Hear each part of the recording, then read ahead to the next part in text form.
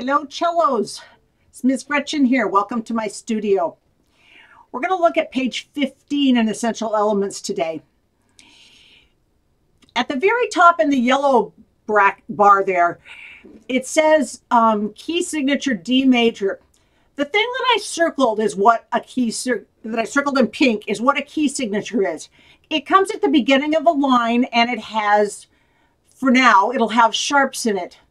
If you were to look back at the song before this, at Mozart Melody, look, every time there was an F, they put a sharp in front of it for you.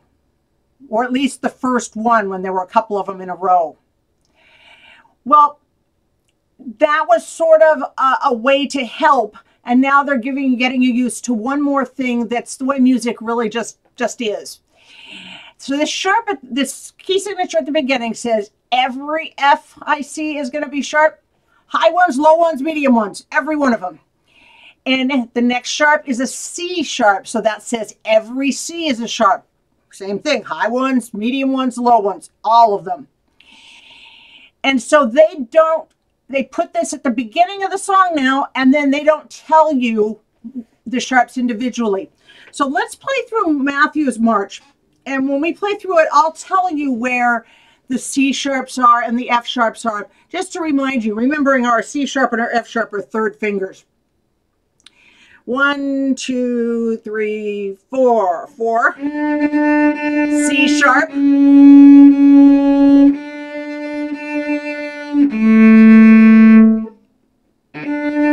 C sharp.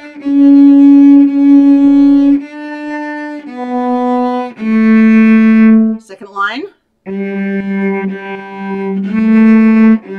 F sharp. F sharp.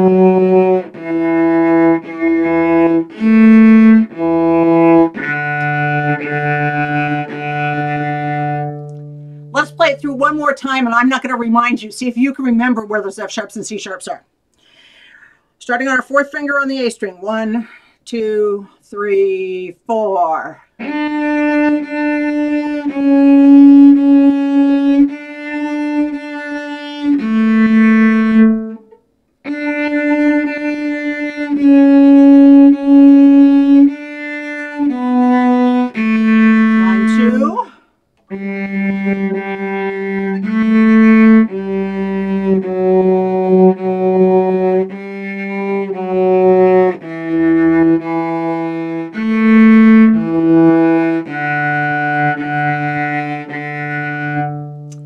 I hope you caught all of them. If not, go back and play it a couple more times until that idea you get used to that idea. Christopher's tune. So it's got that same F sharp and C sharp at the very beginning. So all Fs and all Cs are going to be sharp. That means our third finger on the D, third finger on the A. Let's go ahead and play this. 1, 2, 3, 4.